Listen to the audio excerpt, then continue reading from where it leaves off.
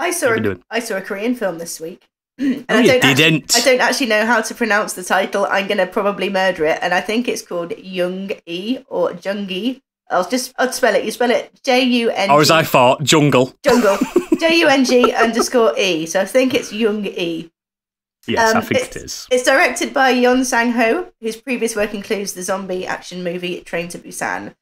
And it was the final performance, sadly, of the film's main character, Kang Sang-young, who sadly passed away in 2022. To summarise the plot, basically humans have been forced to leave Earth due to climate change and live in colonies in Earth's orbit. And they're basically like identical to Halos. They're Halos. Just bang on. You mean like Ringworld? Yes. So civil wars are raging within the separate colonies. Wars are being fought by AI robots. And one colony feels like the key to winning this war is to upload the consciousness of a female military captain, Young Yi, who was famed for her abilities in battle. And she was acting as a mercenary to make enough money to fund her young daughter's cancer surgery. In her final battle, she was all but killed, leaving her in a coma. And this is all kind of in the opening, so it's not really, it's just setting it up. Her family had the choice to keep her consciousness alive as an AI. There are 3 types of existences you can have as an AI. So you've got type A, which gives you the same rights as a human, but it's phenomenally expensive. There's a cheaper option, type B, which prohibits you from certain rights, such as getting married. And companies are also able. It's kind of like Facebook. So companies will buy your information. They'll buy your knowledge. They can buy mine if they want. And then you've got the free type C, which it forgoes all your human rights, and you give the government full access to your consciousness and physical likeness, apparently, for whatever means they choose. And Young Yi is given a type C, and therefore is being used by the government to conduct. That sounds like a game I didn't like of last year, doesn't it, Gadget? A little bit. Indentured servitude in space. Well, it does give off some kind of video game vibes, but I'll get onto that later. Not in a good way. Mm-hmm.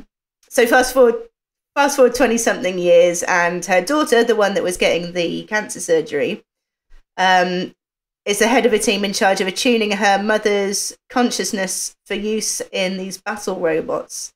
So a bit of a conflict of interest there, I would say. But essentially, the film is a commentary on the ethics of using consciousness as AIs. At the core of this film is kind of an engaging and often emotional story. And I should add, maybe it's stage 2, mascara warning on this one for some parts. What does let the film down is a couple of things for me. So firstly, the pacing is pretty off. For like 2/3 of the film, it just absolutely plods.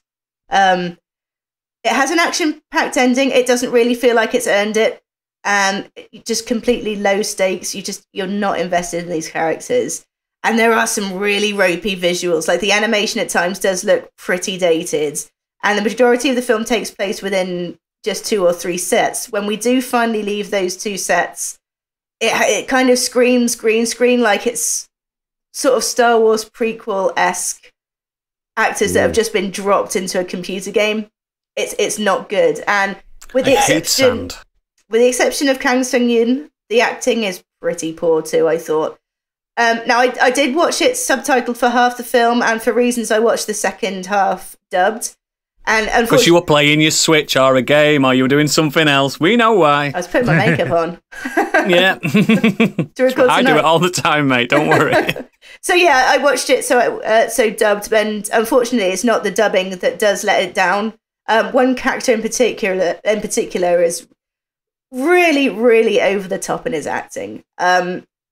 It's kind of explained. It is somewhat a plot point, but it's just, I don't know if it was a directorial decision to tell this guy to overact, or if it was a bit of both. But it's pretty off-putting. Where it does shine through is, like I said, during the more emotional moments and the questions of the morality.